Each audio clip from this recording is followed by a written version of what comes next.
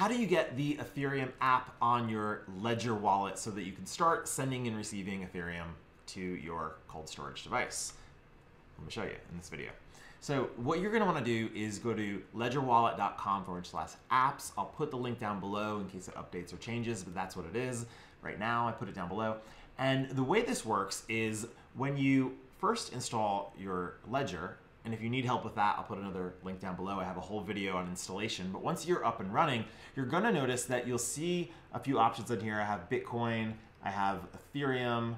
That's pretty much it. And if you want to add more currencies, you need to install them via the browser. So you need to go in here and install them. In this video, I'm going to show you how to install the Ethereum one because if you want to do Ethereum, you basically need your own wallet here. So that's what we're going to do. So what you want to do is go here and click Ledger Wallet Ethereum. If you're in the Chrome browser, which I am and which I suggest you use, it's pretty easy in the Chrome browser to get us here, to go all the way to the bottom and just click Install. I'm going a little quick. You can go back and pause if you need to or rewind. And when it finally loads up, you're going to just add to Chrome the Ledger Wallet Ethereum. Give that a second. Add app. Let that go. And as you can see, it is adding this app here. I already have installed the Bitcoin wallet to send Bitcoin and altcoins, and now we're doing the Ethereum wallet. Also, in case you're just doing this right now and you don't have the Ledger Manager, you're going to also want that. That's how you manage installing all new apps. If you want to put Zcash or One Day Monero on here, you can go here and install those. So that's what all these apps are. You and me right now, we're just looking at Ethereum. So I'm going to click this Ethereum wallet, let it launch. There we go. So that's launching.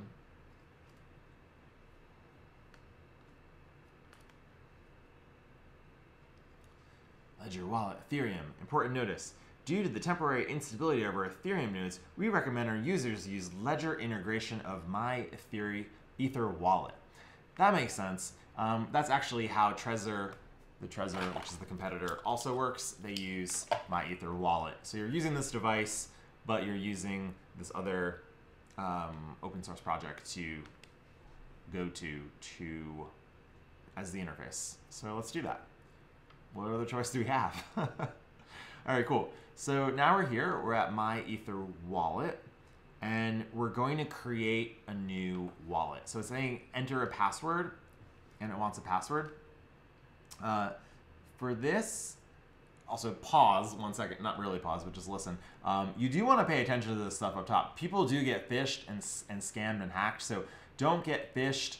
It's saying bookmark this page so that you don't accidentally type it wrong, go to myetherwallet.net or some crap. And you also want to always make sure that you're going to the right site. Like all the time on the internet, you just want to, you know, when you're doing something with money or important. So that is important. You could read more at the top. There's some other steps with MetaMask and things that you could use. I'm going to leave that for your safety, FYI. For creating the new wallet with MyEtherWallet, what you're going to do is make a password. And I like to use, well, I already have an account, but I'm going to just use a new password to show you. So basically, I would just take some new password. I use 1Password to make new passwords.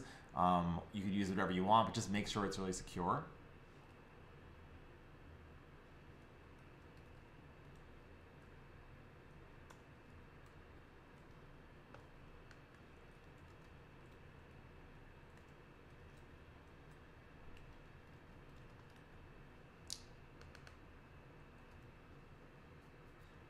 Paste in your new password and hit create wallet. Obviously, you want to save that password somewhere really important. I'm going to put mine here in my 1Password, but just put it somewhere important, obviously, right? Goes without saying. It's going to ask you now to download your key store file. This is literally your private key. You want to keep this safe. I could read it here. It says, do not lose, do not share, make a backup. Yeah, it may be worth $1 million one day, maybe. You want to be really secure with that. Maybe put it on a hard drive or something that's not connected to the internet. Just do whatever you can to be safe with that. You're going to need that also if you ever want to recover stuff. So make sure you have that. Take a second. This is important. Don't lose that. It's also going to tell you to save your private key. So what we just did was we downloaded the private key in basically in an encryption, and now you have that, you have an encrypted version. And this is another version of your private key. You're going to want both of these. They're going to help you if you ever need to restore. So make sure you have these somewhere safe just in case for the future. Once you have that, you can go and unlock your wallet to see your address. We have quite a few different options here, but this is what we're using, the Ledger wallet. So choose the Ledger wallet, connect to the Ledger wallet. Actually, I just had a little bit of problem clicking this and I got an error. It didn't work for me. And so if you have that, there was some really helpful troubleshooting. And what you can do is you can restart Chrome or restart your whole computer, or first, what I would suggest, which worked for me, is if you go, when you're in here and you click on Ethereum, right? Click on Ethereum.